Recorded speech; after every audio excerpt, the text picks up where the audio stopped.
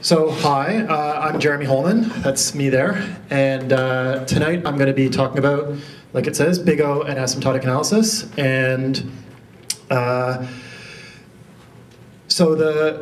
know the audience here is really varied, and kind of the target of the talk is, maybe you're a successful working programmer but you don't have a computing science degree and you kind of never got around to taking that third-year course that makes sense for computing science majors, but not for engineers or people who just fell into it. Or maybe that was a long time ago.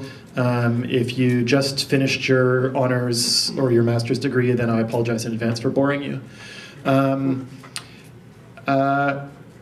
So yes, that.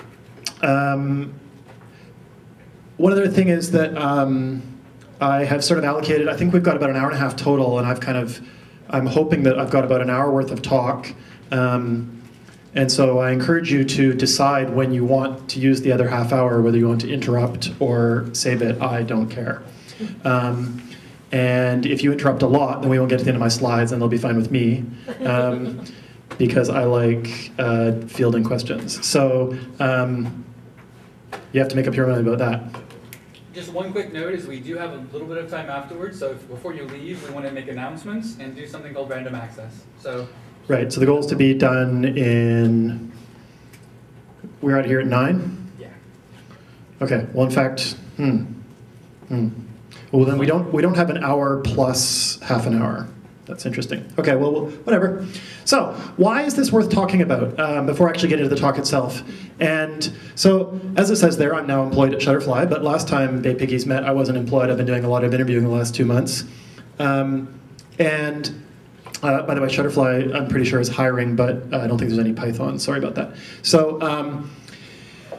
a lot of employers in interviews ask me, and I don't know if it's just because I tell them I'm good at algorithms, but they ask me a lot of algorithms questions. And so I don't know what everybody else's experience is like, but that seems to be a pretty popular interviewing strategy. And part of what it means to ask you about what a good algorithm is they'll also ask you, how fast does it run? And the answer they want to hear is a big O answer. So this is like sort of important from a career perspective, and I think this is actually a farce. And so honestly, I think that interviewers shouldn't ask you these questions for 99% of programming positions, and if you're an interviewer and you're asking questions like that, I encourage you to consider whether or not that's actually what you care about in your candidates.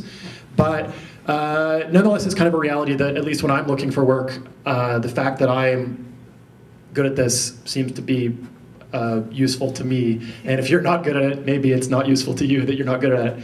So that it's also kind of useful occasionally when you're writing code, but not super often, in fact. I wish it was useful really often because I think it's really fun.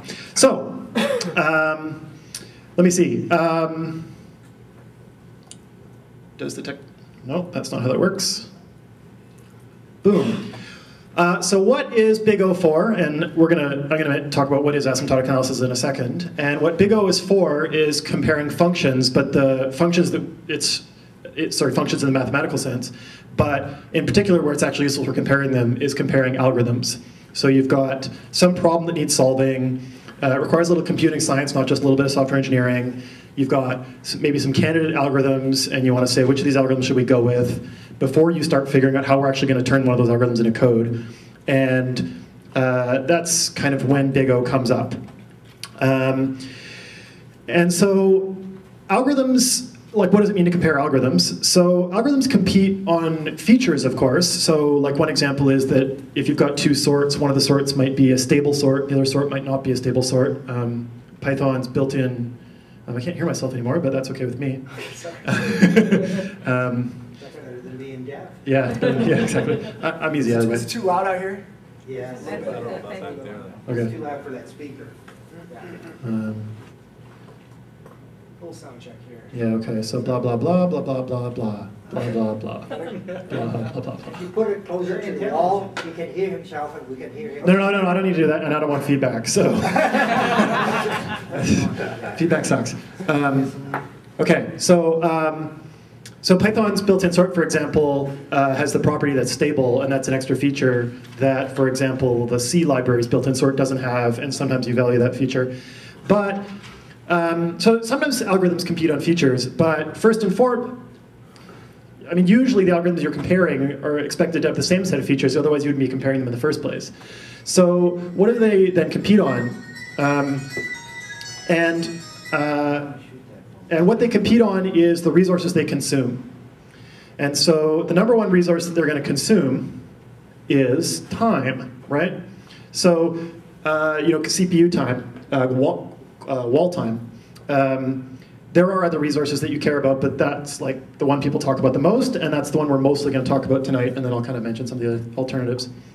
I have an example problem, and I have come up with 2 algorithms for it, and maybe you have some other algorithms that you can come up with, but, and by the way, if you need the wireless password, you have a limited time to get it before I wipe the whiteboard. Well, there's a lot, yeah. You've got 2 documents, maybe they're just big text files. In my sample code, we're just going to imagine they're already in ginormous strings because I didn't want to deal with any of the other code. Just keep it simple. And you want to know how many words are there that are present in both of these documents. So, one of the documents is like, I don't know, foo bar baz. The other document is like blah, blah, blah, blah, blah, bar. And they both share the word bar, so the score is 1. And so, I mean, this is really a trivial problem, of course, but that way that we won't get lost in the code. So you want to figure out what are your algorithm alternatives and what algorithms are going to have better running time. So one of the things we're really interested about here is not just which one's faster on small inputs, but when the problem gets big enough that you actually care about how fast it runs, which algorithm is getting slower faster. That is to say, which algorithm's kind of growth in the amount of time it uses grows more scarily, right? So, and again, this is because you care about these large inputs, and I'm going to come back to this, but you care about these large inputs because on small inputs, whatever, it's like a quarter of a microsecond, it's like 7 microseconds. I mean, I don't care. Don't spend the engineering time on figuring that out, right? But you want to crawl the entire World Wide Web and find correlations, and like maybe you should do so in an efficient manner, right? So, or maybe you want to like simulate a nuclear reactor, and you have to simulate every atom in the nuclear reactor, some ridiculous thing like that, and it's a really big problem, and so you should do it efficiently. And so algorithm analysis, we mostly focus on large instances, large inputs to the algorithm. And so we want to think about not these 2 documents with both like 20 words in them or 100 words in them, but like what if they both got 1,000 or 1,000,000 or 1,000,000,000 words in them? What is that going to look like? So I just need to... Okay, so we're going to go back to abstract algorithms, but for a little while we're going to talk about concrete code instead. And so this is my first attempt to solve this problem, and it's a crappy attempt, and that's the point. So let's just quickly walk through what the algorithm does. I assume that at the beginning I've got my documents in these strings left and right. And I don't know if this code compiles, by the way, because I never bothered trying. So, so it's just pseudocode that happens to look a lot like Python, which is why I like Python in the first place. First of all, we're going to do this split to kind of tokenize the 2 strings. And both of my algorithms do this split, and I'm going to ignore the cost of the split because it complicates the conversation, but doesn't actually change the answers. So I'm just going to pretend those 2 things are free, and you're going to let me slide on that one, unless you want to distract the whole talk. So after we do this tokenization phase, I mean, it's pretty obvious, right? We initialize a counter, and then we try every word in the left document. We start with this flag here. We go through the entire right-hand document, and if we find a match, then we set this flag to true. And if the flag was true by the end of the document, then we found a new word that matched up. And we increment this count here, and at the end we turn the count. And I just noticed a bug in my code. Awesome. Okay, well, anyway, I'll leave it as an exercise to the interested reader to figure out what the bug is in my code relative to what I thought this was going to do. So it overcounts a little bit. Yes. Problem number 1. So let me see. How much time does this take? And so how much time it takes depends on how long each line takes to run and how many times each line runs. Does that make sense? Kind of dumb, right? Like, how easy is that? So I'm going to define a couple of variables for the purpose of having this conversation, which are just the length of those two after tokenization splits. And so I want to talk about this bit in here. And there's an indentation error too. So I really should have... Actually, 10 is redundant. You just remove the 10. Well, in fact, 10 and 11 should have been dedented, you see. So, anyway. That's all right. No, just remove 10 and move 11 up. That's all you have. No, because if... Flags to be implemented. Yeah, we'll call it pseudocode. It's good. Yeah, the indentation problem, it's pseudocode. So, but no, I don't think that's correct, because if... I mean, did I make a serious mistake here? Because if flag is false, then you don't want to, if flag hasn't come, if this hasn't happened, you don't want to increase the counter here. So I don't think we can remove this, but these are both supposed to be dedented a level, and that's now 2 bugs in my code, and I really should have run it. Okay, so anyway, so let's just talk about this little bit here. So this line takes time h, whatever time h is. Imagine we put a timer on this and we know how long it takes, right? You can maybe think about that as Python opcodes in the interpreter, or you can think about it as wall time, or I don't care. And again, this takes some amount of time, and whenever we run through this loop, we definitely run G, and maybe we run H, and I'm going to pretend we always run H, and so we're going to overcount a little bit, but I don't know how much, right? And then we have to do this assignment here. Part of what this for loop does is it finds the next one and assigns it into the variable, and that takes time f. And so this section here, these 3 lines, they take, each time they go around, they take this much time, f plus g plus h. And how many times do they go around? Well, it's pretty obvious that it goes around equal to the number of words there are in the right-hand document, right? That's sort of obvious? Nodding faces? Okay, good. So let's move on to the next sort of larger loop. How much time does, and again, this was dedented and I'm a dumbass. Okay, so how much time does all of this take from here to here? All this for loop that starts at line 5. And so, again, it goes around a number of times equal to y. And so it does this thing, y times, right? That's just this here. And then it also does this bit and this bit and this bit here, whoops. Y times. Is this still making sense? Okay, I see lots of people nodding, and that's good. Is anybody shaking their head but doing it very, very subtly? Okay, good. Okay. There's no point in getting lost at this point. You can get lost later. So, so then we've got a little bit of bookkeeping to do at the beginning and at the end, blah, blah, blah. And again, I'm leaving out A and B entirely because blah, blah, blah. And so the total amount of time that this implementation takes is some function of the length of left words and the length of right words. It is time based on this function in the mathematical sense, right? This time based on these 2 variables is this function, okay? This is a big ugly pain in the butt. It's like really ugly to look at and talk about, and it's not even accurately very precise, because remember when I said I'm just going to pretend it always does h, but of course it doesn't always do h, so it's not even particularly precise. And the same problem up here with, dang, right? So we've got this kind of like worst of both worlds. It's really ugly to look at, and it's not even quite perfect. Let me see.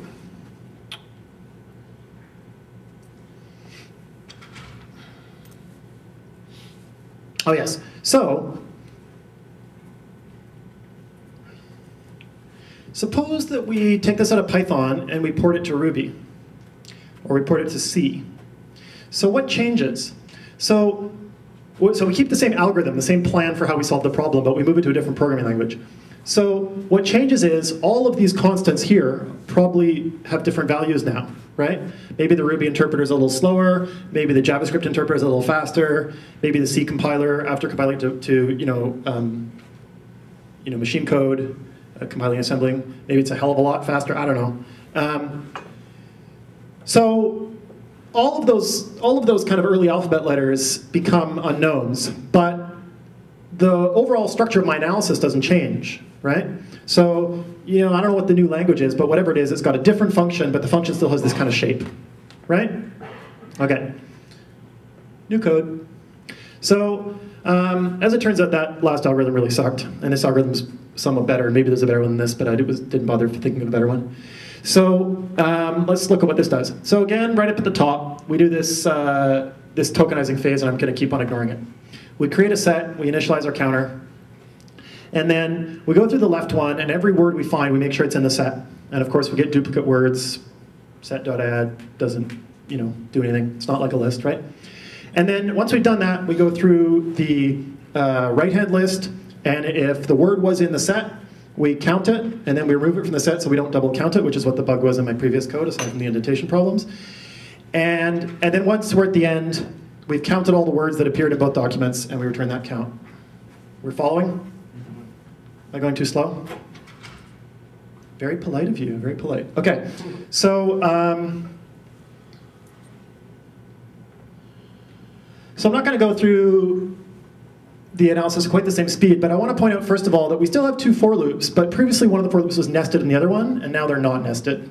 And this is a big deal. And so, we've kind of got this bit that goes around y times, and that's EF, and this bit that goes around z times. There's another friggin' indentation level. That's okay. Doy.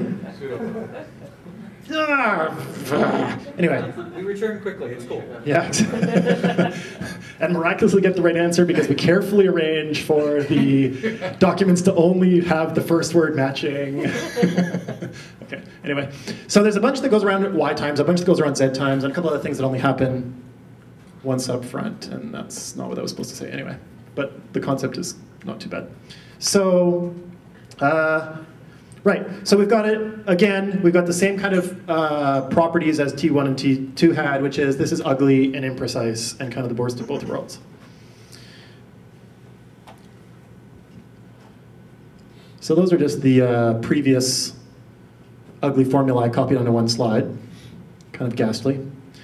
But beyond the ghastliness, what I'd like you to notice is that they have kind of fundamental shapes to them, and the fundamental shapes are a little different. And so again, you remember that I said that if we port it, all these early alphabet letters change to some other value, but the y's and the z's stay the same, right? And so here we go, just the y's and the z's are kind of in different shapes. This is important. Okay, where am I at in my notes here? I'm way past this.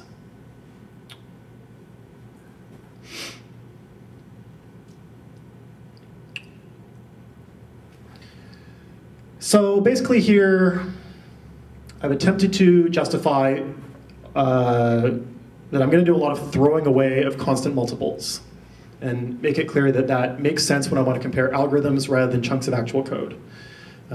Hopefully that persuaded you vaguely, and I'm going to review that again in a little while. So, wrong window. So I want to justify something else now, and that's the asymptotic aspect of this, which I haven't explained yet. So, so I have a question for you, and that is, which of these 2 functions has bigger values? And so the first function with the 100s in it, I mean, it's got a couple of 100s in it, and those are big and scary, right? And so that must have bigger values. Hopefully this is a really easy question for everyone, but I'm going to go through it like it's not. So it's got a couple of 100s in it, those must be big and scary. And sure enough, if you set n equal to 1, then yeah, I mean, the first one comes out larger. In fact, I think, so even at 50, n is still larger. But at 101, the second one goes past, and you keep cranking n up into large numbers, because again, remember I said that we normally, when we're doing algorithm analysis, think about large numbers because, searching the entire web or something like that.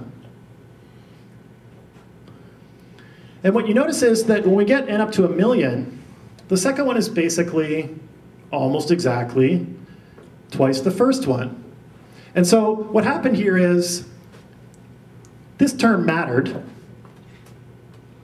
and these terms didn't matter. I mean, they mattered down here at the shallow end of the pool. But up here where it mattered which algorithm you used, only one term mattered. And so this is the next kind of idea we're going to use in algorithm analysis. We're going to throw away all the terms that are dominated by other terms. That's the mathy word for that, dominated. And what does dominated mean? Well, technically what dominated means is that this happens. So that's not very helpful. But dominated means various things depending on exactly what kind of a function you have. Functions are kind of, they've got terms that are added together. That's what term means, is it means you're adding them together. If what you have is a polynomial, which is to say every term has this form, you've got some variable, and there's an exponent, and every term has that kind of form. There's a constant, and the variable, and an exponent. In this case, the exponent is 0. If that's the form of your equation, then the dominant term is just the one with the biggest exponent, and that's that, and you're done, right? If you've got other weird things like signs, which doesn't happen in computing, or, but I mean is mathematically still relevant, but practically completely irrelevant, or exponential functions or factorial functions or all sorts of other things, then you can't use that simple rule, but there still is kind of this definition of dominated, and we're going to throw away all the terms that are dominated and only keep the terms that are not dominated, the dominant terms. So that's the other kind of, it was just a few slides back, I was saying that we're going to throw away all the constants, which in this case would mean we throw all those away. And we're going to throw away all the dominated terms. So even though it doesn't look like it here, from the perspective of asymptotic analysis, these are actually the same function. Oh, right.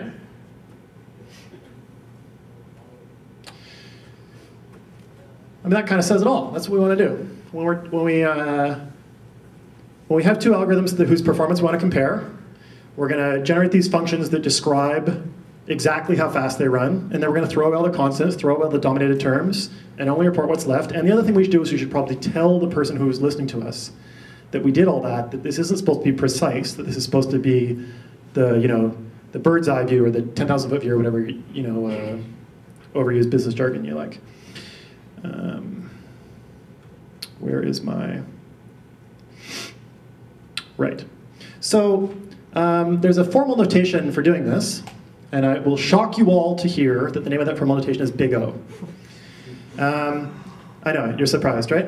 And so in my next slide, we're going to look at the formal definition of big O, and it's going to be mathy, and many people are going to be like, yes, and many people are going to be like, well, he's lost me. And so I want to just say two things before I show you the next bit about the math here. The first bit is that although there's a complicated aspect to it, it's actually like stupid simple once you get past the little complicated first bump. And the second thing is no one will care. So you can just ignore it anyway.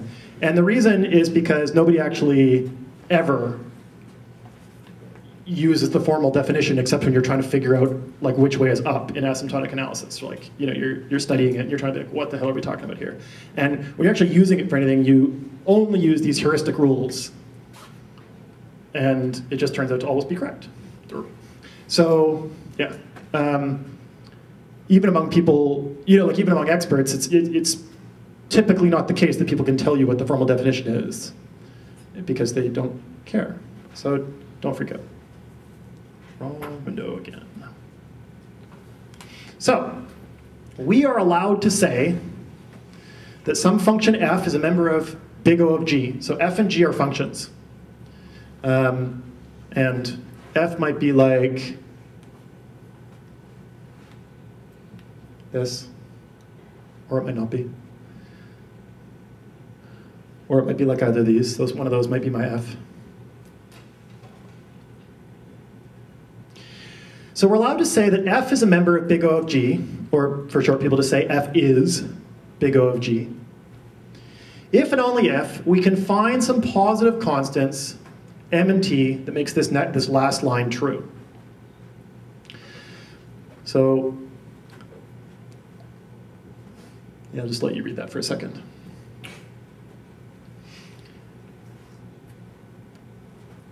And the whole reason we're doing this is because we want to tell people the G one. and not tell them F because they won't friggin' understand what you're saying anyway. I mean, you know, okay, you're not looking at the screen right now. What do you think if I tell you, oh yeah, the running time of this function is y times e plus f plus z times g plus h plus I plus j plus a plus c for some values of a, b, c, d, e, f, g, and h. You're like, shut up. What was that? That was useless. I didn't understand anything you said. And again, since it wasn't even very precise in the first place, and it gets worse with actual algorithms you care about, the lack of precision, it's kind of ridiculous that I did all that blethering that you didn't understand, and didn't even get a precise answer. And so that's kind of why this all exists, is because we want to put them in these simple, I see a hand, we want to put them in these simple, comprehensible families, and so that's what we picked G for. Yeah? Wouldn't F be a syntax nightmare because it's a character string? Wouldn't it be better, wouldn't it reject it? Sorry, I don't understand. Well, So this is not a single character for a function, wouldn't it reject it? So this is not, so I'm trying to avoid using the word function during this talk. I should have said earlier, sorry. Trying to avoid using the word function to mean Python function or C function. So I really should have said that earlier, and I apologize. So the reason is because this is all about functions in the mathematical sense, things that take in mathematical integers and output mathematical integers. And so that's what F is in this case, is it's the mathematical function that expresses the running time of some chunk of code. I'm using chunk of code a lot. I hope. Still be wrong. So I don't understand what. Syntax. So programming syntax doesn't apply here. This is. We're talking about a programming language. But this is not in the domain of the programming language. This is in the domain of math looking at the programming language, right? So if I take some like an actual piece of code and I like time it on the wall and I say, oh, it took like 48 seconds. 48 seconds isn't a notion inside the world of the programming language. It's a measurement of the code. And so in the same sense, Then what is F going to mean? Does F have two meanings? standard notation isn't the point, so we're trying to review here. So that's cool. So F is only this measurement of how fast your code is. And it's a measurement that you kind of do on paper even, not even with a clock, right? And it's so you're, in the case of my earlier, it's like this here is F, this T thing, right? And it takes in some properties of your code. Sorry. It takes in some properties of the input that you run your code on. And it outputs, just as math, it outputs some kind of an estimate of how long the program will run for. And so, you're going to, sorting is the canonical go-to example. You're going to sort some list of, somebody was dumb and shuffled the phone book, right? And you want to put the phone book back in order. And so the question is, how long is it going to take? And how long it's going to take depends on whether the phone book has got like 1,000 people in it or 1 trillion people in it. But it also depends on whether you do it in a clever way or a dumb way. And so you've got different functions that kind of predict how long it'll take you to resort your phone book. And those functions need to know how big the phone book that you're resorting is. I don't know if I'm answering that, but it looks like you've lost interest in my answer. So I think I'm going to move on.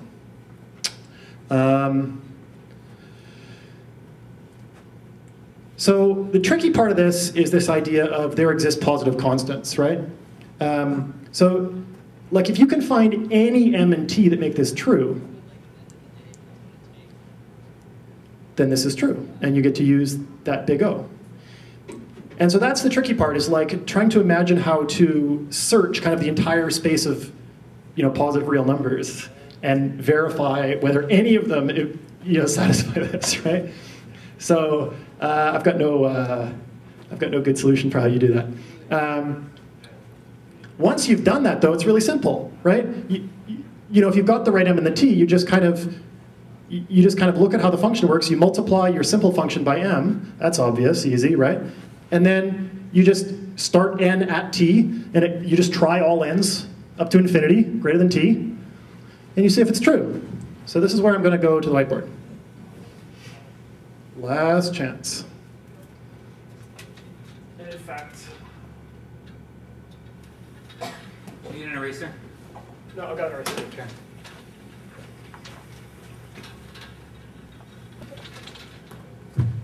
This is racing, but a little less. Maybe I guess I should pull this in front of the camera. That would be a good idea. Yeah.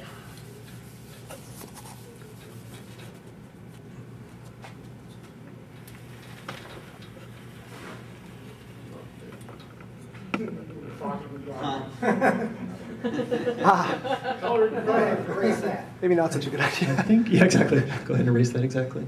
So I think I have some slides here that have some white space at the bottom. Review.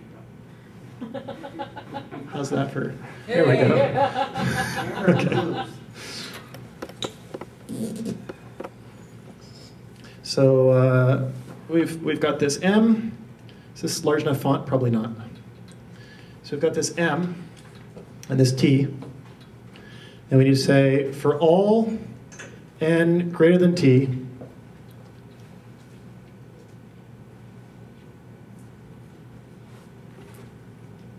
and I'm only using part of the board because I want part of it for something else. Okay, is that legible? That is not showing up at all. Is there any way you can type it on the computer? I really am terrified of my operating system here. Someone has me using Mac at work, and I hate it, and I'm terrified every move I make. I think I'm unwilling to try to use this operating system in front of 100 people. Especially for some of the syntax that doesn't show up easily. Yeah, that's right. Okay, well, for the benefit of people watching this video later, all I've written so far is the stuff that was on the slide before I directed at the whiteboard. How about the people at the back of the room? Is this vaguely legible? Okay, so what is this all about? So we've got some function, and I'm just going to draw some functions now. So far, so calm, right? So I've got some function like this. And this is my f. And I've got some other function.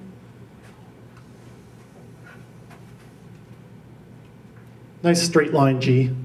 Easy to understand, right? And so you don't want to have to report this wibbly-wobbly complicated f to anybody. You're hoping that g will be good enough to report instead. And so you're allowed to use big O if you can combine this m and this t into this in the right way and get the right result. So what's the right way and the right result? So m lets you scale. It's a multiplier. M is for multiplier. And so you get to scale your g as big as you want. Right? You can pick any m you like. Pick 1,000,000. I don't care. So what does that do?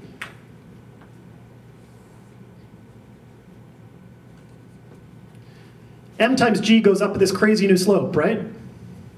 So that's a good start. And then t, threshold. T is for threshold. So t is some number below which it's not your problem if you screwed up. Okay? So I'm just like, yeah, I'm just going to put t here, whatever.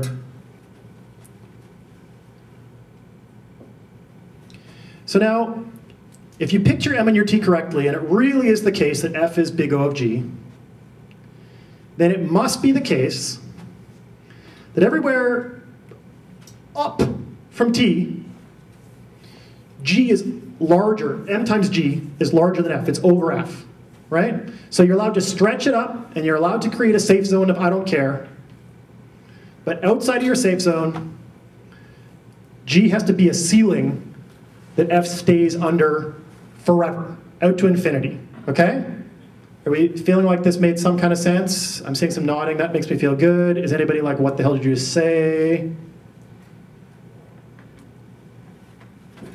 Hit me. Just a quick question. Are you going to do, not a full squeeze theorem, but are you just going to show some intuitions for here's an n squared, here's an n, and just so we can later kind of see how they compare? Mostly no. Okay. I could probably paraphrase this if you get any more, if you get some confused looks, I would put paraphrase for this. I don't see any confused looks yet. Okay. So What's not clear is whether or not I've actually succeeded, right? Because we don't have all of f here. And so it really depends on what kind of function f is. So if f is like, let's call this f1, no race cars involved. So if f1 is like n cubed plus, I don't care, remember I'm just going to throw in all those dominated terms anyway, then what f looks like when it's actually drawn out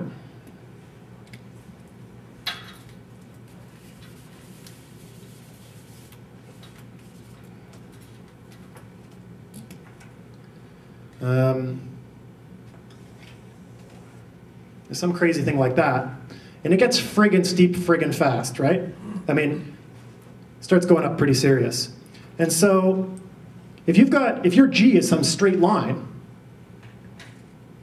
well, it doesn't actually turn out to matter how much you scale it, like how much you tilt that straight line. You go far enough out into, like up the positive x-axis, and eventually this increasing f here is going to punch through your super, you've got like some crazy super highly scaled G, right? And you're like, yeah, it'll never catch up. No, it's totally going to catch up. Come on, right? The slope of this is constant, and the slope of this thing increases as you go along. Like it just gets steeper and steeper and steeper and steeper and steeper. So you can't use a straight line. This m here seemed pretty powerful a second ago, right? You're just like, yeah, I'll put a billion in there, put a trillion, I don't care, something really big, it doesn't matter. But if you pick the wrong G for your f, it doesn't matter what m you pick. So that's kind of why some things aren't big O of something else, right? So you have to pick a function where this scaling trick will suffice. And this dead zone down at 0, right? So maybe the dead zone down at 0 is like maybe your f starts up here, like it always does some initialization work or something like that, right? And then it goes like this. And you pick a G, your G always starts, I mean, you can start your G anywhere, but you want your G to be nice and simple, so therefore it will start at 0. And so your G starts here, and you're like, oh, damn, right? No matter how steep I make it, it doesn't catch up until here. Well, that's fine. You're allowed to not catch up until somewhere. That's okay, as long as you go on forever after that, right? So you just put your T out here, and you're like, yeah, no problem. This is my I don't care zone. So that's why T is in here, is because it allows you to start your G function like through the origin, which means that your G's tend to not have any like annoying little low order terms in them. They just are like one clean, simple term that makes it really easy to say, like, oh yeah, it's n squared. Oh yeah, it's like 2 to the n. No problem, right? Because that's what you kind of want. Yo. So I was with you right before the slide where you said I have to do a runtime, like I have to compute the runtime for my function. But where does m and t come in the picture when I'm trying to compute the runtime of my function, like my code? Right, okay. So, I have 2 answers. So, I'm going to actually answer your question, but first I'm going to say, all that runtime computing, we're actually going to not bother doing that ever again. Yes. So the whole point of this is being lazy. So, we'll come back to that. But pretending for a sec I didn't say that wasn't true, I'll answer your question anyway. You hypothetically compute the runtime complexity of your code, and that gives you an f. And you've got your f, and it's your ugly function, right? And then you go to your boss is like, so like how fast is it going to be anyway? I mean, just big O. I don't need like I don't need an actual wall clock. And you're like, and you don't want to be like spewing out this ridiculously complicated like nonsense. So you want to give them a little short. So you pick some G that lets you have this property, and it only has this property if you can find some m and some t that satisfies this equation, right? And so if your f, again, like if your f is this kind of, like it's got an n cubed in it and some multiplier on the n cubed, then it's got an n squared in it, some constant on that, it's got an n and some constant on the bottom, and blah, blah, blah, and you pick G to be like, oh, how about just n? Then it doesn't matter what m and t you pick, because you can't pick an m big enough that a line is going to keep up with this cubic function, right? Or you could say n squared. How about n squared? But again, it doesn't matter what m you pick. N squared can't keep up with this sucker, right? So you better pick something big that can keep up with this, like n cubed can keep up with it once you scale it, right? and I'm going to come back to this later, n to the fourth will also keep up with n cubed, because n to the fourth will just like take off and be gone forever, right? So you don't actually pick m and t.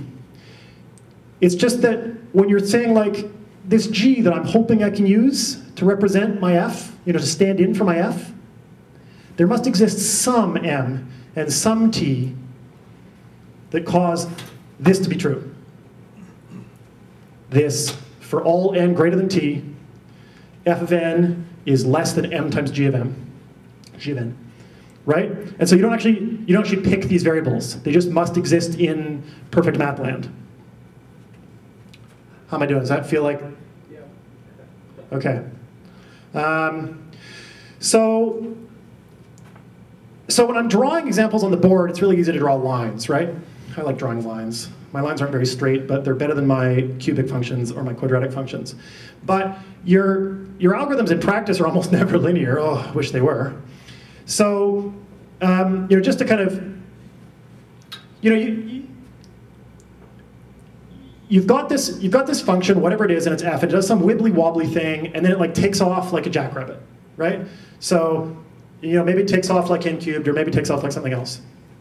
And so again, you're allowed to use any g that takes off faster in the end, right? That when you go way out to those big problems, those big simulate the nuclear reactor problems, those big like crawl every web page on the internet and find out blah blah blah about them, Google does this thing where they like come up with automatic translations by just like looking at translations of web pages on the internet and trying to figure out which words are used in the same place on two different pages. And just like, yeah, that turns out to be good enough to actually make tolerably decent machine translations if you run it on a Hogillian, Mofillian web pages. If you only run 1,000 web pages, it's useless. So anyway, you have to do all this comparing back and forth between all these things, and if you do too much comparing, it's going to never finish. But if you can figure out how to do just enough comparing, maybe if you throw like $1 billion worth of computers at it, you can get it done. And so, like that's this business about like, if you want a better algorithm that kind of takes off at a less aggressive clip, right? Because then hopefully you can buy enough computers to solve your problem. And when you're summarizing your algorithm to compare the two algorithms, one of them takes off at this like really crazy aggressive clip, and the other one's just kind of scary. Your boss is going to go white when he like hears how many computers you need, but he's then going to pony up, right? And so you want these like summaries of the two algorithms that are simple enough that you can convey them, and that convey the difference between the one that just like goes and the one that just gets kind of a little bit scary. My brain's melted down on the F's and the G's and everything else, but if you tell me that I have a summary, do you have examples of summaries that we commonly see? Yes, and we will come to those. So I'm gonna postpone that answer. So I'm gonna put the whiteboard aside now. Any other questions about the whiteboard? Do you have examples of Python code? So I've got those earlier examples, and I'm gonna revisit them, yeah. This is not the slide we're on. There's my examples you commonly see. Very next slide. Since you asked, I meant to put more on these examples in my talk and didn't. So I will address it right now. Just like, yes, that was in my plan. So, in fact, this is the relevant page here. So, back to the whiteboard for just a second. So I'll drag it all the way so the camera can see it and write it in really big letters. Good, it's red. Yeah, maybe red will help.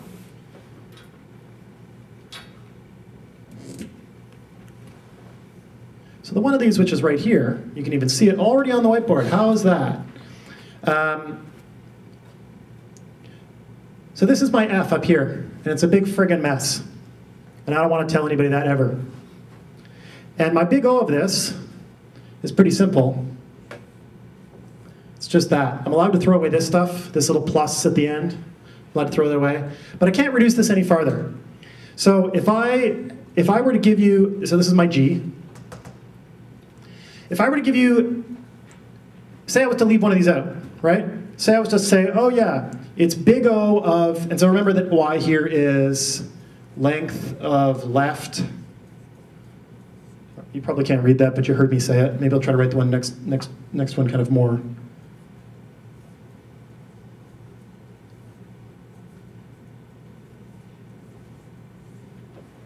Maybe that's a little more legible.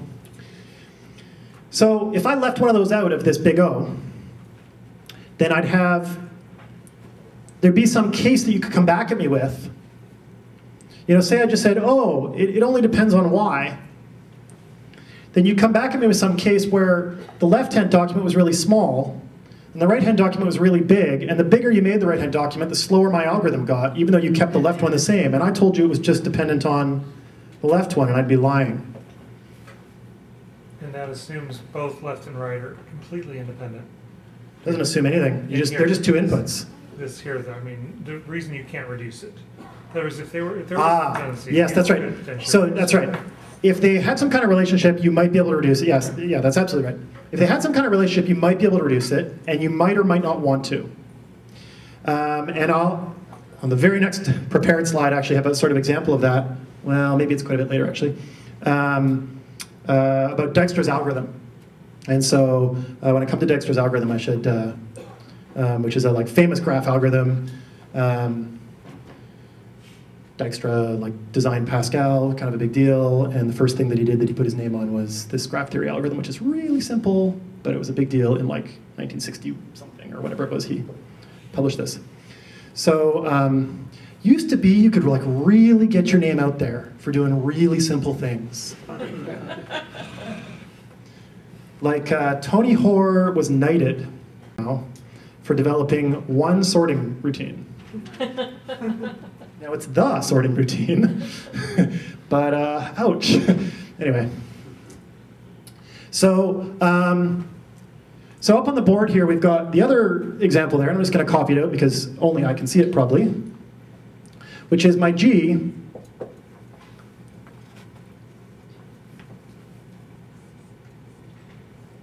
Well, this isn't actually my G. My sort of almost G, my kind of precursor to G. I'll call it G prime.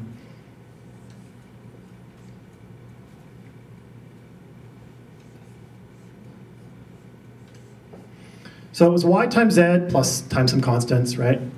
Plus y times some constants, plus 1 times some constants. I'm just rounding all the constants down to 1 because we don't care. Nobody's going to grief us over it. And so in this case, I mean, we could say big O of all this garbage. But we might as well make it as simple as we can. I can see some people can't actually see this. Maybe if I go off of the...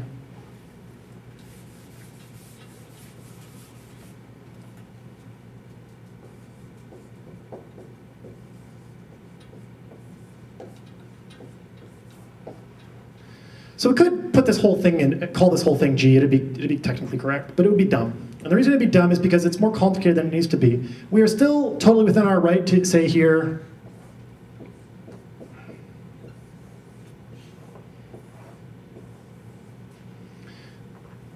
that first function was big O of y times z. So we went from that big ugly mess that's still kind of up here on this projection screen. And we just got rid of all of it except for one little bit that was the bit that actually mattered when you get into big inputs. This is the thing that explains why that first algorithm was dumb. And the second algorithm, which just has this, it's over here now, just has this y plus z, is better. Maybe it's not optimal. I think it probably is optimal, but it's certainly better. So if y and z are really big numbers and they're how much money you're going to spend solving this problem, would you rather multiply them or add them? It's kind of a no-brainer, right? A million times a million? I don't think so. A million plus a million, well, maybe if you wanted the answer badly enough. So, so that's kind of it right there. So that's going to be kind of my reference to the working examples. And when we get more complicated algorithms that actually do interesting things. So sorting is the kind of canonical If you take a third-year algorithms course, they're going to teach you like 4 or 5 or 6 different sorting algorithms. Why do they do that? Is it because they want you to know how to sort 6 ways? No, you don't need to sort even 1 way. It's in the library, go away. The reason is because sorting is complicated enough to actually require you to wake up and pay attention and to really engage in the material and have competing alternatives, but it's simple enough that you can actually get through it in 6 of them in a week and a half or whatever. So I'm going to go back in some more slides and revisit some of the obvious contenders: quicksort and merge sort and heap sort, so kind of the big dogs. There's some other specialized ones that are also worth learning, but if any of them are worth learning, which they're not. But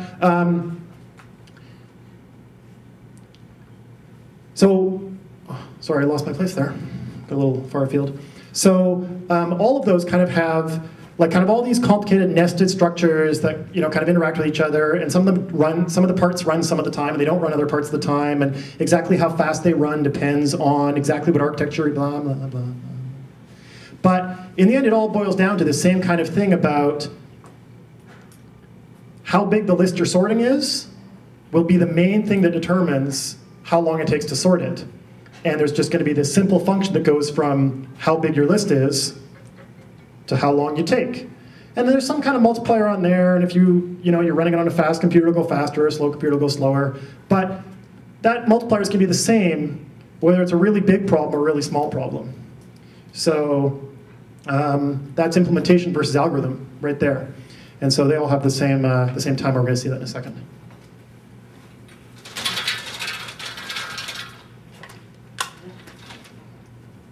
And so that's almost the end of the introduction, or not introduction, but let's walk through the essentials part of my talk. And the one, come on, focus please. The one remaining bit here is, in practice, you tend to kind of figure out it's one of these candidates. The algorithm you're doing is one of these candidates. These are the kind of families you see a lot. And so, we say, oh, log n, we call that logarithmic growth. Got some little examples on the right side. So if you've got an already sorted list and you can jump back and forth in it to just find exactly where you need to go, that takes big O of log n. If your list isn't sorted, you need to look at everything once.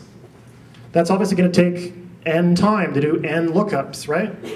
So that's linear time. Lots of things in practice are linear time. Anything that has to look at everything can't be any faster than linear, because just the act of looking at everything meant it was linear. We would say that this y plus z, we call that linear because the total size is kind of just that y plus z also, so it's basically the same as the final running time. This n log n is a really popular candidate. People would just say n log n, or they call it log linear, or I was looking this up on Wikipedia. Wikipedia says people call it linearithmic. Never heard that before. Yeah, exactly. Yeah, I also learned about the Martian Space War of 1942. Lots of things are n log n again, but the most famous examples are good sorting algorithms are n log n. Quadratic time. It's actually hard to think of good, simple examples that are, where the best algorithm is quadratic time. But if you do multiplication the way you learn to do it in elementary school, where you just kind of line them up and you kind of do this thing where everyone goes against every other one, that works out to be quadratic time. All of these things above here we call polynomial, and that just means that there's some c that we can pick, that it's n to the c, and people who never write real code and who only talk about algorithms like to pretend that there's a magic line between polynomial and everything else that makes an infinite world of difference, and in my opinion those people are crazy. Because I think it's a lot more nuanced than that. But it's a big deal. When people talk about P versus NP, this is sort of kind of super oversimplified kind of what that is about. Anyway, lots and lots of problems have solutions that are somewhere in polynomial, whether it's one of the ones already mentioned or somewhere else. And then there's stuff that's slower than that. So exponential is scary and slow, factorial is scary and slow. Lots of the time when you have some kind of space of things to search and you do some kind of a dumb search the space, you end up sort of naive, like, I don't know, I'll just try everything. That often ends up being exponential or factorial. And if your inputs to the problem are small enough, you don't care, right? It's like, yeah, I've got like 7 things to check. I'll just check all combinations, like 2 to the 7. That's like 128, whatever. And if your n is 1,000,000, then like, well, I mean, heck, if your n is like 1,000, this is like completely unacceptable. You just can't do this, right? So, whereas if your n is 1,000 and you're up here somewhere, well, I don't care, n is 1,000, that's a tiny little number. What are you talking about, right? So that's why this kind of matters. So, as with every speaker, I am pretty far through my time and not very far through my, well, 60% of something of the way through my material. And so I'm going to attempt to pick it up a little and see which of these things seem most important. And I encourage people to cut in when they're interested. This is big O of 1. Okay. When you multiply that big O of 1 out by the loop, you get linear. And that's why there's just so many algorithms where your first approach, you can kind of cut it down by a factor of n by just like, oh, we can solve this with hash tables. Yeah.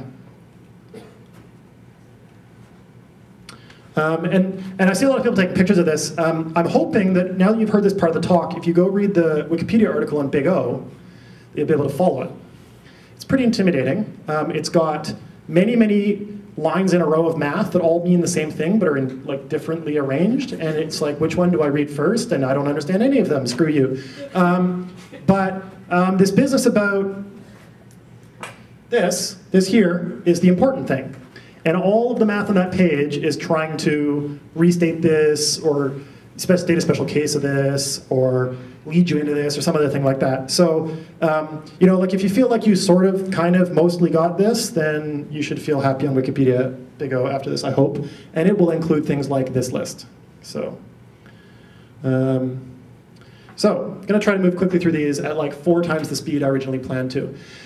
So the first thing that, so the rest of this talk is about like things that people who like successfully got their B, but then forgot, their B in the class, but then forgot what it meant, and then tried to use it again 3 years later, kind of mistakes that I think people make a lot. And some of these are just pedantic, maybe all of them are just like pedantic corrections, and you can decide whether you care for yourself. So the first thing is that technically speaking, Big O is not equivalence classes. So people say, quicksort is n log n, in the average case. And the word is, people think is means equals. And they often write it with an equal sign. And this is kind of cheating. There's another example, double sort, another sort you learn just because it sucks. Although, if you like sorts that suck, there's ones that are lots worth of bubble sort. So this is how people normally write this, and you go ahead, you want to communicate with people, you communicate in the language they're using, but if you want to like have it clear in your head, this is mistaken. This is much better. The time of bubble sort is a member of this family. And the next thing to know is that these families are nested. And so everything that is big O of n squared, it's technically true that it's also big O of n cubed.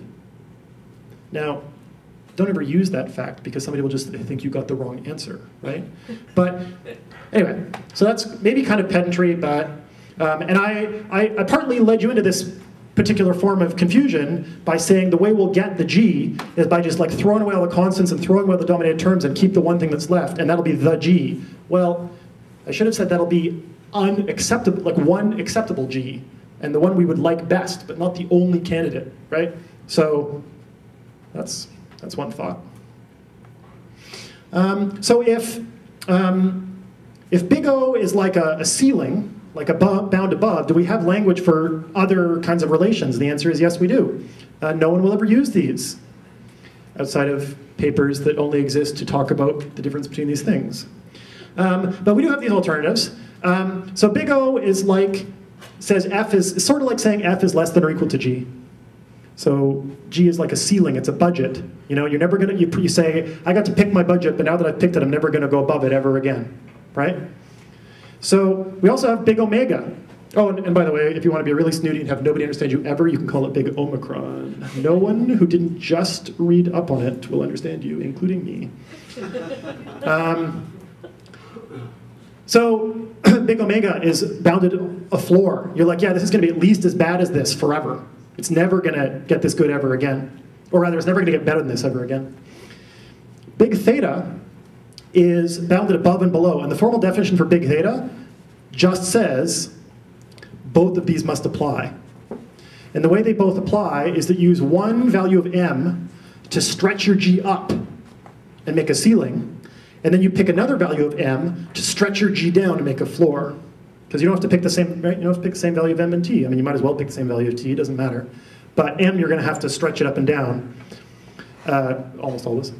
So that's how big theta works. And so people usually mean big theta when they're talking about big O, because they usually are trying to say it's exactly like this. But they tend to use the, so this one you might hear someone say. You might say, you know, somebody who's like, spends too much time thinking about this like me, and they might say, oh, merge sort is big theta of n log n. You're like, wait a second, big theta? What? That's just advanced pedantry. It's gonna get worse. Yay! Right now. We also have strictly bounded above and strictly bounded below, and those are completely friggin' useless as far as I can tell. Little o and little omega. Okay. So there's another thing here. I said it's a budget, a ceiling, kind of a, like it's never getting worse than this. People think, yo. It was like this.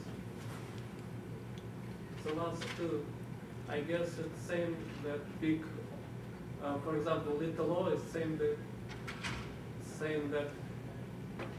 big O, but without t. Like, it's true for all values. Exactly. That's exactly So correct. It's not that useless, as you said. It's very useless. It means that even constants do not that much. So yes, it is. That is what it means. I agree. I don't know what it's useful for. You just said that another function is never above that particular function. No matter what the constant is. Yeah, that's right. But I mean, that is what it says. That's absolutely right. And I am totally open to being wrong about it being useless. That's like totally a value judgment from my relatively limited experience. I mean, in practice, the only actual applicability of all this, again, is kind of, you want to figure out which function to throw away, like which algorithm to throw away, right? Which algorithm is not good enough and which other algorithm is good enough. Or ultimately you want to say, yeah, we don't have any algorithm that's better than blah, and so we can't solve this problem unless you give us $1 trillion of hardware or something like that. I mean, we can't solve this problem on examples of the size that you care about. Like you thought we were going to solve it on $100 of hardware, but you're just like completely mistaken. And I feel like when that's what you're trying to get done, what you really want is this, and people are just going to say they want this, and we're all just going to smile and nod and pretend that's right. And so that's why I say I think that having additional categories here, I think it doesn't actually get any like hay made, if you see what I'm saying.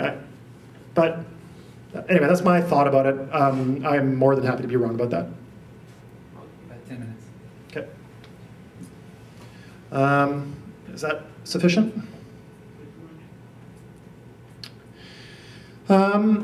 So I said it's like this ceiling that you're never going to cross, this budget that you're never going to cross. And people often think that means that it's the worst case of what the algorithm can be. And so worst case versus average case, and also best case, but people rarely care about best case, is a separate dimension of concern. So you can talk about big O of the worst case, or you can talk about big O of the average case. Those are both things you can talk about. And I don't really feel like I can persuade anybody who doesn't already believe this in the time that's available, but I just kind of want to mention that like worst case versus average case is a separate thing from big O, and big O applies to both of those, and big O applies to any kind of function you like, in fact. So it also applies to best case if you want it to. You're like, yeah, you just can't solve this problem any faster than log n, no matter what the inputs are, for example. And then you say, oh, the best case is log n. And that could be different from your worst case or your average case. So again, I feel like I haven't given this enough time to persuade anybody, but... It's like saying, you could say, we can pick this algorithm and serve 100 customers, or we can pick this other algorithm and serve 1,000, but occasionally one of them will be shot in the head. Yes. And it says, oh, yeah, that's fine. We'll pick the ones where we serve 999 of them until one. Yeah, yeah. I'm going to skip this. I said I was going to talk more about sorts, but I'm not going to. But it was a segue to this next issue, which is what other do we... So I mentioned that we care about... Algorithms compete on resources, and the one we talk about the most is time, but it's not the only one. So we also care about how much memory they use up. And so we can again use big O to talk about how the memory they consume grows with the size of the question. And so that was why I had this sorting thing here. There's a lot to recommend merge sort, and in fact, Python's built-in sort, which the person who wrote it named after himself, and it's sort of a kind of a combination of a bunch of different things, but it's sort of kind of merge sort-ish, kind of sort of. It has this kind of drawback that it uses up extra space.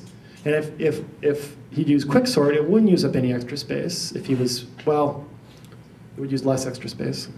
It would use big O of log n extra space for the stack instead of big O of n extra space on the heap, which is. But he actually has a justification when in the commit where he's like, it's just extra pointers and the size of pointers compared to the size of objects. I don't care. I'm willing to make this trade-off, and I get all the other great benefits out of it, and blah blah blah. But it is a thing, right? He's accepted that on a really big list that just barely fits into memory, he needs some extra space, and maybe that would go over. And if he used a quicksort, I mean, he'd have given up all the other many real advantages that it has, but he might still have been able to do the sort. So memory is another resource that you might care about the consumption of. It's often the case that you can improve speed by using up more memory or vice versa. That's time-space trade-offs. Very common thing. You might not care about the big O of all the operations, just the big O of the slow operations, like the ones that access disk. So you could just measure those. Another weird one is entropy. So cryptographic functions need entropy to be secure, right? And entropy turns out to be a resource that can be consumed. And so if you, for example, look at the Linux kernel mailing list posts about like this random number generator with this other one, and blah, blah, blah, there's all this stuff about like, what should we do when somebody uses up all the entropy in our entropy pool faster than we can generate new entropy? This is not a problem you run across very friggin' often, but it is a thing. Sometimes you care how much randomness your algorithm requires to run. In the case of crypto, that's to run while preserving security. And I think I'm just going to skip this last example. I guess the short version is, no, so there's something I want to say about this example, which is this. You can probably mostly ignore that. You get to pick what variables go into your big O, right? Like what variables are in your G. So the obvious candidate for the variable in your G is the size of your input. Most problems, that's the relevant thing. So you're sorting, you care how many things you've got to sort. It doesn't matter what the things are, you're just going to do the same comparison on them no matter what they are, right? Sorting 1, 2, 3, 4 versus sorting 100, 200, 300, 400, it's the same problem. But sometimes something else about your input is going to affect the running time. And so you should put that in your big O analysis. And so like some computational geometry problems or some graph theory problems, the running time is affected by the answer. So some of the answers are big answers and some of the answers are small answers. You don't know which it is when you start running the problem. And it's going to affect how long it takes to get the answer out. So that's a real thing. So your big O, like the big O analyses say something like, O edges to the power of this and vertices to the power of this plus size of answer or something like that. Because the answer could be so big that it dominates the other things and you have to report that honestly. I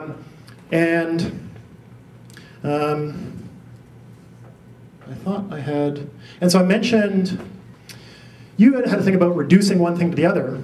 And this is where that comes in. So, so like the original version of Dijkstra's algorithm, the one that like he put his name on and got famous for. So the asymptotic running time, so it runs on a graph. Graphs have edges and vertices, right? And so in a simple graph, which is no double edges and no loops, you can't have more than v squared edges because, I mean, you can't even have that many actually, but it's big O of v squared edges. And so if your asymptotic analysis has edges in it, you can just swap out the edges for v squared. And that's technically an upper bound. But some graphs don't have that many edges. So you might choose not to swap out. And that way you're saying, oh yeah, like if all you know is vertices, then you know that you can swap out edges for vertices squared. But if you happen to know that your graph is like pretty sparse, like your graph is just, you know, vertex, edge, vertex, edge, vertex, edge, and it's got, you know, just linear kind of number of edges, then you know this algorithm's going to run faster on that graph than it would on the same graph if I added a bunch of extra edges in.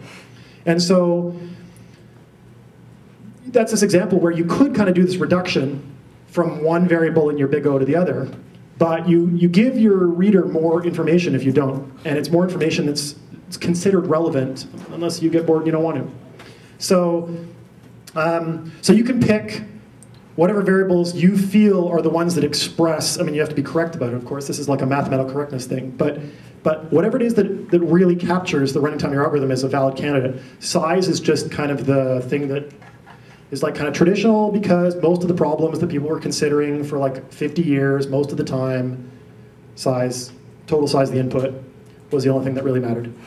And there's this kind of example about factoring, and people often think factoring is linear, and it comes up when you're talking about why is the RSA crypto secure, and it's like, oh, if you can factor large numbers efficiently, then you can break RSA and like, you know, break like e-commerce websites and all sorts of other horrible things. And you're like, oh, how fast can I factor anyway? Well, I'll just try all the possible factors. That sounds linear, right? I just try each one once. And it's linear in the wrong thing. So linear is sort of true on one level, but it's not linear in the thing that people are comparing against, which is the size of the number. And so it's exponential in the size of the number, as opposed to linear in the number itself. And so I know I've kind of whipped through that too fast for anybody to understand, but I want to kind of wind up. And so that, yeah, that's the end of that. And so that's the end of my talk. Thanks.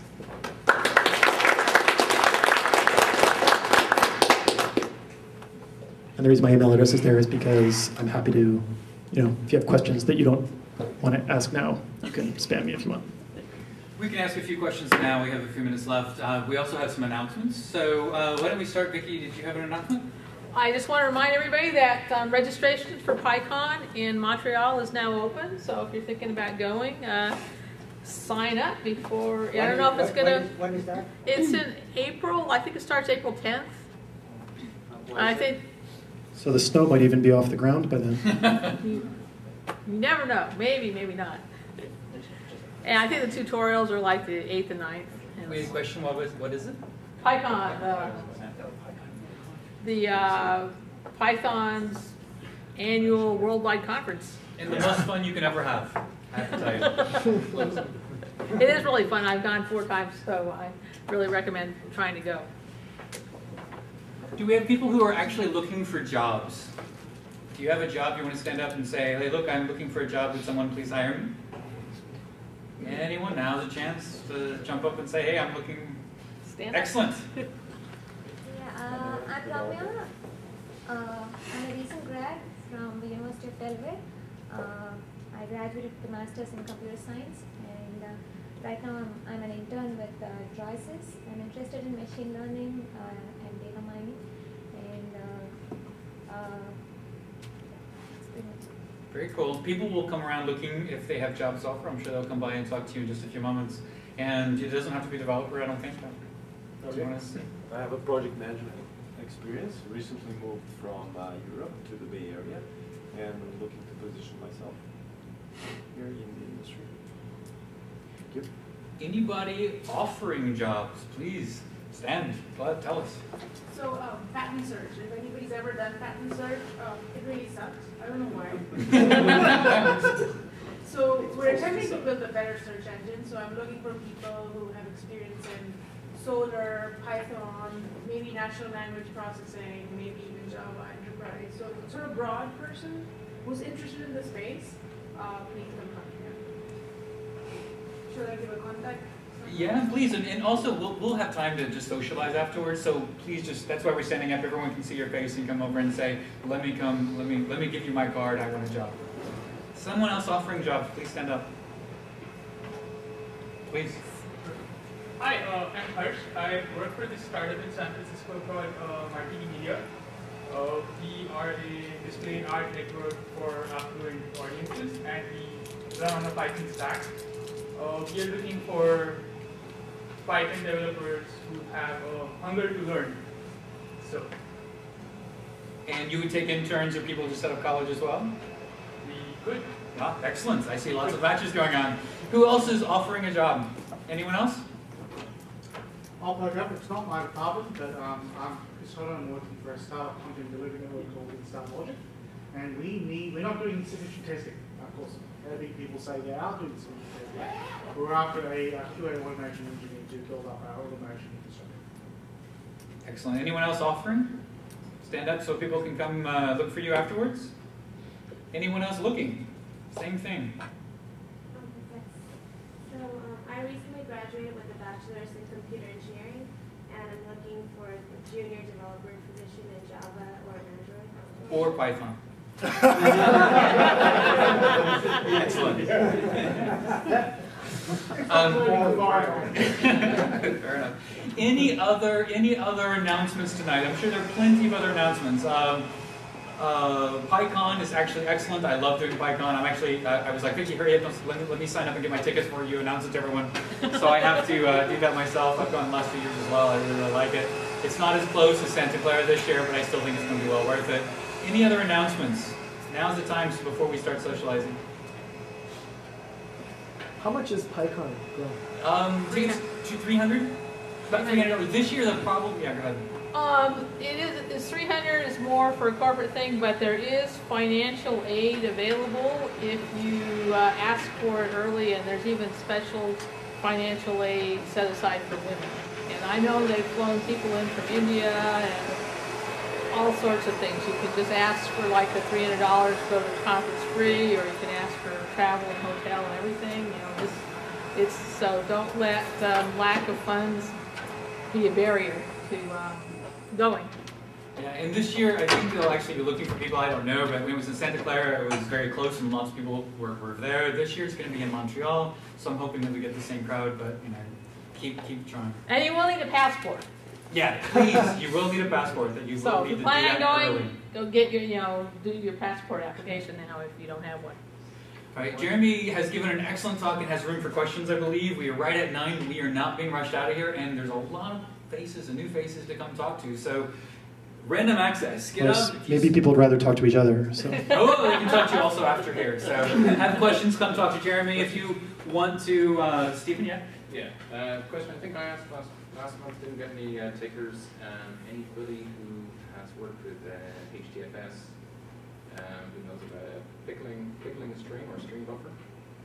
HDFS people will come talk to you right afterwards. Yeah, so Pandas has some performance issue with pickling string buffs. All right, excellent. So lots of people, lots of faces. Don't feel rushed out. Plenty of time to talk. If you're looking for a job or if you're offering a job, let's look at faces. Nice to meet everyone. Thank you again for joining us.